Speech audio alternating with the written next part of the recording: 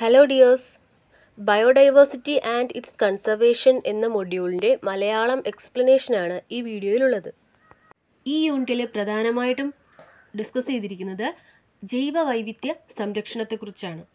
ജൈവവൈവിധ്യത്തിൻ്റെ origin, ഉത്ഭവം, അതിൻ്റെ നിർവചനം, ഏതൊക്കെ തരത്തിലുള്ള ജൈവവൈവിധ്യങ്ങളുണ്ട്, ബയോഡൈവേഴ്സിറ്റി ഹോട്ട്സ്പോട്ട് എന്താണ്, India as A mega diversity nation, ജൈവവൈവിധ്യം നേരിടുന്ന വെല്ലുവിളികൾ, തദ്ദേശീയമായ വംശനാശം വന്ന സ്പീഷീസുകളെക്കുറിച്ച്, in situ ex situ conservation, organic agriculture and biodiversity തുടങ്ങിയവയൊക്കെയാണ് ഈ യൂണിറ്റിലെ പ്രധാന topics. In the last few decades, there is a growing interest in the diversity of the numerous life forms on our planet Earth. കഴിഞ്ഞ കുറേ വർഷങ്ങളായിട്ട് ജൈവവൈവിധ്യ പരിപാലനവുമായി ബന്ധപ്പെട്ട് എല്ലാവരുടെ ഭാഗത്തു നിന്നും പോസിറ്റീവായിട്ടുള്ള ഒരു റെസ്പോൺസ് കാണാം. എന്താണ് ജൈവവൈവിധ്യം, ബയോഡൈവേഴ്സിറ്റി? ജീവജാലങ്ങളെയും അവയുടെ സമ്പൂർണ്ണ ആവാസ വ്യവസ്ഥയെയും ഒന്നായി പരാമർശിക്കുന്നതിനാണ് ജൈവവൈവിധ്യം എന്ന വാക്ക് ഉപയോഗിക്കുന്നത്.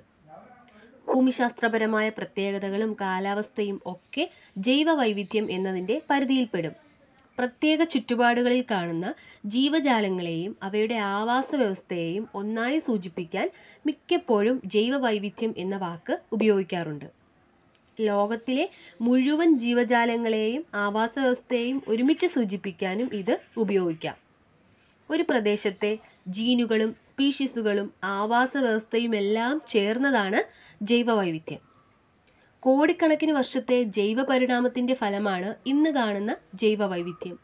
പ്രകൃതി ഉണ്ടാക്കുന്ന കാരണങ്ങൾ കൊണ്ടല്ലാതെ ഏറ്റവും കൂടുതൽ ജൈവവൈവിധ്യനാശം സംഭവിച്ചുകൊണ്ടിരിക്കുന്ന കാലത്താണ് നമ്മൾ ജീവിക്കുന്നത്. ഇപ്പോഴത്തെ നിലയിൽ വംശനാശം തുടർന്നാൽ 2025 ആകുമ്പോഴേക്കും ലോകത്തിലെ 25% സസ്യങ്ങളും വംശനാശത്തെ അഭിമുഖീകരിക്കേണ്ടി വരുമെന്ന് ശാസ്ത്രലോകം മുന്നറിയിപ്പ് നൽകുന്നു. സസ്യങ്ങളുടെ നാശം നേരിട്ട് തന്നെ ജീവികളുടെ നിലനിൽപ്പിന് ഭീഷണിയാകും. കാലാവസ്ഥ, ഭക്ഷണം, ആരോഗ്യം തുടങ്ങിയവയെല്ലാം ശരിയായി നിലനിർത്താൻ സസ്യജന്തുജാലങ്ങളുടെ സ്വാഭാവികമായ നിലനിൽപ്പ് അത്യാവശ്യമാണ്.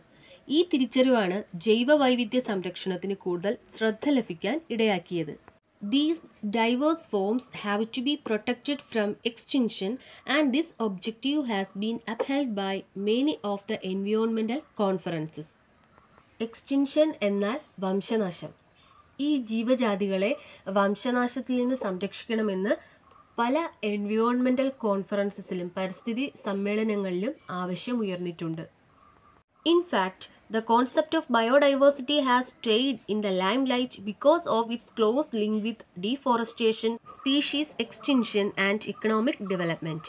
ഡീഫോറസ്റ്റേഷൻ വനനശീകരണം, സ്പീഷീസ് എക്സ്റ്റിൻഷൻ ജീവജാലങ്ങളുടെ വംശനാശം, എക്കണോമിക് ഡെവലപ്മെൻറ്റ് സാമ്പത്തിക വികസനം തുടങ്ങിയവയുമായിട്ട് ജൈവവൈവിധ്യം എന്ന ആശയം ബന്ധപ്പെട്ടിരിക്കുന്നതിനാൽ ലോകത്തിൻ്റെ സുസ്ഥിരതയ്ക്ക് ഈ വൈവിധ്യം നിലനിർത്തേണ്ടത് ആവശ്യമാണ് എന്ന ധാരണ എല്ലാവരിലും ഉണ്ടായി. Biodiversity is defined as the totality of genes, species and ecosystems of a region. ഒരു പ്രദേശത്തെ ജീനുകളും സ്പീഷീസുകളും ആവാസ വ്യവസ്ഥയുമെല്ലാം ചേർന്നതാണ് ജൈവവൈവിധ്യം. അടുത്തത് വില്യം വേർഡ്സ്വർത്തിൻ്റെ ഒരു കവിതയാണ് lines written in early spring by William Wordsworth. This poem is written by the English romantic poet William Wordsworth, who was known as the high priest of nature. English romantic പോയറ്റിൽ ഏറ്റവും മഹാനായ William Wordsworth അറിയപ്പെടുന്നത് തന്നെ പ്രകൃതിയുടെ കവി എന്ന നിലയ്ക്കാണ്, അല്ലെങ്കിൽ പ്രകൃതിയുടെ മഹാപുരോഹിതൻ, ഹൈ പ്രീസ്റ്റ് ഓഫ് നേച്ചർ എന്നൊക്കെ അദ്ദേഹം അറിയപ്പെടുന്നു.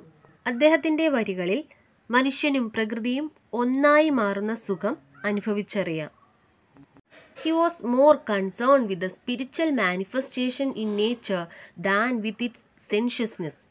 ഇന്ദ്രിയ അനുഭൂതിയേക്കാൾ ഒരു പക്ഷേ നേച്ചറിലെ ആത്മീയ ചൈതന്യത്തെയാണ് അദ്ദേഹം പരിഗണിച്ചത്. This poem, characteristic of Wordsworth's love for nature, exhorts us to protect and preserve the exquisite biodiversity of our planet. Exquisite എന്ന് പറഞ്ഞാൽ അതിവിശിഷ്ടമായ. പ്രകൃതിയോടുള്ള വേഴ്സ്വർത്തിൻ്റെ സ്നേഹത്താൽ സമ്പന്നമായ ഈ കവിത മാനവരാശിയോട് ഭൂമിയുടെ അതിവിശിഷ്ടമായ ജൈവവൈവിധ്യത്തെ സംരക്ഷിക്കാൻ, പരിപാലിക്കാൻ അദ്ദേഹം ആഹ്വാനം ചെയ്യുന്നു. William Wordsworth lines written in early spring is A landscape poem that is largely concern with nature. ഭൂപ്രകൃതിയൊക്കെ അതിമനോഹരമായി വർണ്ണിച്ചിരിക്കുന്ന ഈ പോയം, ഇതിലെ പ്രതിപാദ്യ വിഷയം പ്രകൃതിയാണ്, നേച്ചറാണ്. In this short poem, the narrator rests underneath a tree in the wilderness and contemplates the changes that society has undergone around him. ഈ ചെറുകവിതയിൽ വന്യമായൊരിടത്ത് ഒരു വൃക്ഷത്തിൻ്റെ ചുവട്ടിൽ വിശ്രമിക്കുന്ന കവിയുടെ ചിന്തകൾ നമുക്ക് കാണാം. തൻ്റെ ചുറ്റുമുണ്ടായ സമൂഹത്തിലുണ്ടായ മാറ്റങ്ങളെക്കുറിച്ച് അദ്ദേഹം ആഴത്തിൽ ചിന്തിക്കുകയാണ്. The poet notes that all the living creatures on earth except human beings are happy. അദ്ദേഹം പറയുന്നു, മനുഷ്യരൊഴികെ ഈ ഭൂമുഖത്തുള്ള ജീവജാലങ്ങളെല്ലാം സന്തുഷ്ടരാണ്. He presents the natural world of birds and flowers as one of calm, agreement and pleasure, contrasted with the implied failure of mankind to live up to such a model. പ്രകൃതിയിലെ പക്ഷികളുടെയും പൂക്കളുടെയും ലോകം എന്ന് പറയുന്നത് ശാന്തമായ യോജിപ്പിൻ്റെയും ആനന്ദത്തിൻ്റെയും ഒന്നായി അദ്ദേഹം അവതരിപ്പിക്കുന്നു. എന്നാൽ അത്തരമൊരു മാതൃകയ്ക്ക് അനുസൃതമായി ജീവിക്കുന്നതിൽ മനുഷ്യരാശിയുടെ പരാജയം അദ്ദേഹം വ്യക്തമാക്കുന്നു. He listens to the bird song around him. പക്ഷികളുടെ പാട്ടുകൾ അദ്ദേഹം ശ്രദ്ധിക്കുന്നു. But although happy thoughts are prompted by the bird song, so are more serious ones. പക്ഷികളുടെ പാട്ടും മറ്റും അദ്ദേഹത്തെ ആനന്ദിപ്പിക്കുന്നുണ്ടെങ്കിലും സന്തോഷിപ്പിക്കുന്നുണ്ടെങ്കിലും അദ്ദേഹം കൂടുതൽ ഗൗരവമായിട്ടുള്ള ചിന്തകളിലാണ്. But although happy thoughts are prompted by the bird song, so are more serious ones. Nature has forged a strong connection between itself and the soul of mankind, but man has repaid the favor by making a mess of his relations with his fellow man. പ്രകൃതിയും മനുഷ്യരാശിയുടെ ആത്മാവും തമ്മിൽ ശക്തമായ ബന്ധം സ്ഥാപിച്ചു.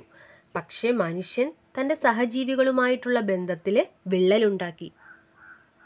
The narrator admires the flowers, the primrose, the blue of the periwinkle and the greenness of the woodland area. നേച്ചറിലെ beautiful ആയിട്ടുള്ള കാഴ്ചകൾ, the primrose വസന്ത കുസുമ ചെടികൾ, the blue of the periwinkle and the greenness of the woodland area. The birds which hopped and played around him and the twigs on the trees that spread out to catch the breezy air seem to exist in a world of pleasure as per nature's holy plan. പെരിവിങ്കിളിൻ്റെ നീല, Woodland പ്രദേശത്തിൻ്റെ പച്ചപ്പ്, തനിക്ക് ചുറ്റും ചാടിക്കളിക്കുന്ന പക്ഷികളും കാറ്റുകൊള്ളാൻ പടർന്നു പന്തലിച്ച മരങ്ങളിലെ ചില്ലകളും പ്രകൃതിയുടെ holy plan, പരിപാവനമായ പദ്ധതി പ്രകാരം ഉള്ള ഈ കാഴ്ചകൾ അദ്ദേഹത്തെ ഏറെ ആനന്ദിപ്പിക്കുന്നതായി കവിതയിൽ വ്യക്തമാക്കുന്നു. This is the way nature is, and the nature being the work of God is like for a reason. ഒരുപക്ഷെ നേച്ചർ എന്ന് പറയുന്നത് ദൈവത്തിൻ്റെ സൃഷ്ടി ആയതുകൊണ്ടാകാം ഇത്രയും മനോഹരമായിട്ടുള്ള കാഴ്ചകളും ഇത്രയും സന്തോഷം നൽകുന്ന അംശങ്ങളും പ്രകൃതിയിലുള്ളത്. The world of nature in Wordsworth poem is depicted as cooperative and pleasurable. പ്രകൃതിയെ ഇത്രയധികം ആരാധിച്ച മറ്റൊരു കവിയില്ലെന്ന് നിസ്സംശയം പറയാം. അദ്ദേഹത്തിൻ്റെ കവിതകളിൽ പ്രകൃതി എന്നുള്ളത് കോപ്പറേറ്റീവ് ആൻഡ് പ്ലഷറബിൾ ആയിട്ടാണ് ചിത്രീകരിച്ചിരിക്കുന്നത്. എല്ലാവർക്കും ആനന്ദം നൽകുന്ന, മാനവരാശിയുമായിട്ട് ആരോഗ്യകരമായ ബന്ധം പുലർത്താൻ ആഗ്രഹിക്കുന്ന പ്രകൃതിയെ അദ്ദേഹത്തിൻ്റെ കവിതകളിലുടനീളം കാണാം. He laments on the miserable state in which human beings remain with their constant worrying. പ്രകൃതിയിൽ സന്തോഷിക്കാനുള്ള ഒട്ടേറെ അംശങ്ങളുണ്ടായിട്ടും മനുഷ്യർ നിരന്തരം ഉത്കണ്ഠാകുലരും ദുഃഖിതരും ആയി കഴിയുന്ന ദയനീയാവസ്ഥ ഓർത്ത് അദ്ദേഹം വിലപിക്കുന്നു. He points out that human beings can rebuild human morality by simultaneously enjoying the diverse wonders of nature and living in harmony with it, but they are unfortunately unable to do so because of their preoccupation with material concerns. ഒരേ സമയം പ്രകൃതിയുടെ വൈവിധ്യമാർന്ന അത്ഭുതങ്ങൾ ആസ്വദിച്ചും പ്രകൃതിയോട് ഇണങ്ങിയും ജീവിക്കുന്നതിലൂടെ മനുഷ്യർക്ക് ധാർമ്മികത പുനർനിർമ്മിക്കാൻ കഴിയുമെന്ന് അദ്ദേഹം ചൂണ്ടിക്കാട്ടുന്നു. പ്രകൃതിയുടെ നന്മ അല്ലെങ്കിൽ പ്രകൃതിയിലെ ആനന്ദത്തിൻ്റെ അംശം മനസ്സിലാക്കിയ ഒരാളുടെ ജീവിതം പ്രകൃതിയോട് ആരോഗ്യകരമായ ബന്ധം നിലനിർത്തുന്ന അല്ലെങ്കിൽ പ്രകൃതിയിലെ ഓരോ അംശങ്ങളും ആസ്വദിക്കാൻ കഴിയുന്ന ഒരാൾക്ക് മറ്റുള്ളവരെക്കുറിച്ച് കുറ്റം പറയാനോ അല്ലെങ്കിൽ നെഗറ്റീവായ ഒരു ചിന്തകളും അദ്ദേഹത്തിൻ്റെ മനസ്സിനെ വേട്ടയാടുകയില്ല. മനുഷ്യനെ ആനന്ദിപ്പിക്കുന്ന ഒട്ടേറെ കാഴ്ചകൾ പ്രകൃതിയിലുണ്ടെങ്കിലും അദ്ദേഹം മാനവരാശിയുടെ ഉത്കണ്ഠയുടെ കാര്യത്തിൽ ദുഃഖിതനാണ്. സ്വാർത്ഥ ലാഭങ്ങൾക്ക് വേണ്ടി അല്ലെങ്കിൽ മെറ്റീരിയൽ ഭൗതിക നേട്ടങ്ങൾക്ക് വേണ്ടി പരസ്പരം പോരടിക്കുന്ന ഒരു സമൂഹത്തെയാണ് നാം ഇന്ന് കാണുന്നത്. മനുഷ്യരിങ്ങനെ വെറുപ്പ് പ്രചരിപ്പിക്കുന്നതിലും ആകുല ചിന്തകളിൽ മുഴുകിയിരിക്കുന്നതിനും പകരം നേച്ചറിലെ അംശത്തെ തിരിച്ചറിഞ്ഞ് നേച്ചറിനെ സ്നേഹിക്കാൻ അദ്ദേഹം ആഹ്വാനം ചെയ്യുന്നു. But they are unfortunately unable to do so because of their preoccupation with material concern. ഭൗതികമായിട്ടുള്ള നേട്ടങ്ങളുടെ പിറകെ പോകാതെ നേച്ചറിലെ ഓരോ കാര്യങ്ങളും മനസ്സിലാക്കി നേച്ചറുമായി ആരോഗ്യകരമായിട്ടുള്ള ഒരു ബന്ധം പുലർത്തി അതിനെ പരിപാലിച്ച് പരസ്പര ബന്ധത്തോടെ മുന്നോട്ട് നീങ്ങാൻ, ജീവിതം മുന്നോട്ട് നയിക്കാൻ അദ്ദേഹം പറയുന്നു. Wordsworth concludes by reasserting his lament about what man has made of man. മനുഷ്യൻ മനുഷ്യന് വേണ്ടി എന്തുണ്ടാക്കി എന്ന ചിന്ത എന്ന ഒരു ചോദ്യത്തോടെ വേർഡ്സ്വർത്ത് കവിത അവസാനിപ്പിക്കുന്നു.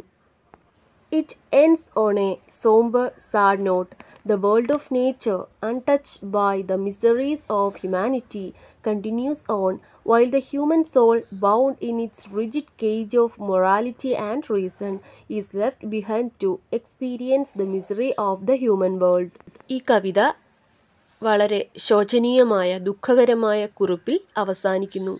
മനുഷ്യരാശിയുടെ ദുരിതങ്ങളൊന്നും സ്പർശിക്കാത്ത ലോകം അതിപ്പോഴും ഉണ്ട്. പക്ഷേ മനുഷ്യരാണെങ്കിലോ മനുഷ്യാത്മാവ് അതിൻ്റെ നശ്വരതയുടെയും യുക്തിയുടെയും കർക്കശമായ കൂട്ടിൽ ബന്ധിക്കപ്പെട്ടു മനുഷ്യലോകത്തിൻ്റെ ദുരിതം അനുഭവിക്കാൻ അവശേഷിക്കുന്നു. അപ്പോൾ അദ്ദേഹം ഈ കവിതയിലൂടെ വ്യക്തമാക്കുന്നത് നേച്ചർ, അതിനെ പരിപാലിക്കുക, നേച്ചറിൽ നമ്മെ ആനന്ദിപ്പിക്കുന്ന ഒരുപാട് വസ്തുക്കളുണ്ട്, അത് നമ്മെ മൊറാലിറ്റിയിലേക്ക് നയിക്കുന്നു. പക്ഷേ മാനവരാശി അല്ലെങ്കിൽ മനുഷ്യർ ഇതൊരിക്കലും തിരിച്ചറിയുന്നില്ല. അവർ വെറുപ്പിൻ്റെയും മറ്റ് ദുഃഖങ്ങളുടെയും ലോകത്ത് നരകിച്ച ജീവിതം നയിക്കുകയാണ്. പ്രകൃതി വർണ്ണനയും ചിന്തോദ്ദീപകമായിട്ടുള്ള സന്ദേശവും കവിതയെ കൂടുതൽ ശക്തമാക്കുന്നു. Thank you for watching.